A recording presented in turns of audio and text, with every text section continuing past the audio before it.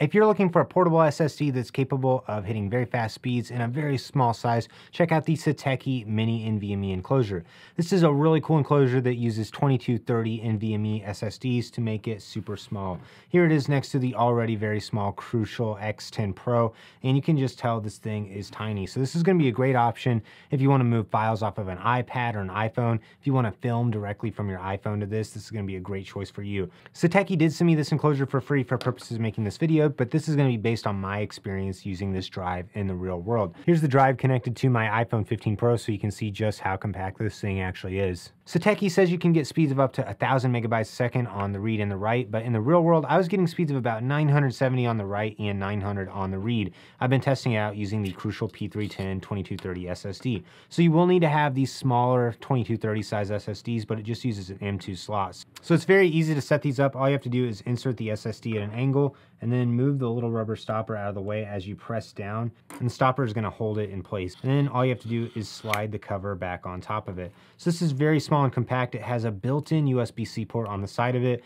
and it also has this little lanyard that's really cool because you can actually open it up and it just acts as a little USB extender. So this is going to be a great option if you don't want this hanging off the side of your computer or if you need just a little bit of length. This enclosure also has a fan in it, and there's two vents on either side. I did notice that every once in a while the fans would rev up on this, and this does get hot due to the fact that it uses an NVMe, and all NVMEs run pretty hot, but I didn't notice this feeling any hotter than any other drive that I've used in the past. I've used this for several different things. I've edited videos on my computer, copied files from my iPhone, and I've also recorded from my iPhone 15 Pro onto this, and it works great on all those different things. The biggest con of this is the fact that the port's always just out there. There's no real cover for it aside from this little plastic cover that you're probably going to lose pretty quickly. So just know that you are going to have to be careful with this not to damage the USB port on the side of it.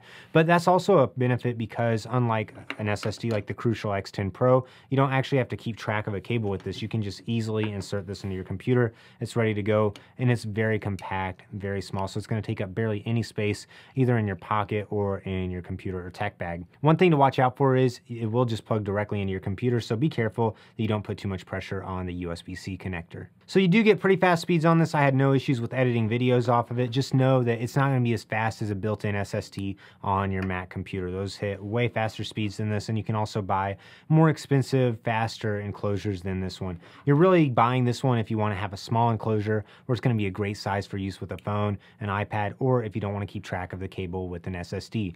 The Satechi Mini NVMe Enclosure does retail for about $60, and if you want to get an SSD to go with it, you're going to spend about $80 to get the 1TB Crucial 2230 drive, or a 2TB one is going to be closer to $160 or $170. So you're really paying for the compact size that makes this a great portable SSD that almost feels like using a flash drive. If you're interested in buying this or any of the other tech in this video, I do have links to buy in the description below. Like this video, subscribe to the channel so you don't miss out on any upcoming content.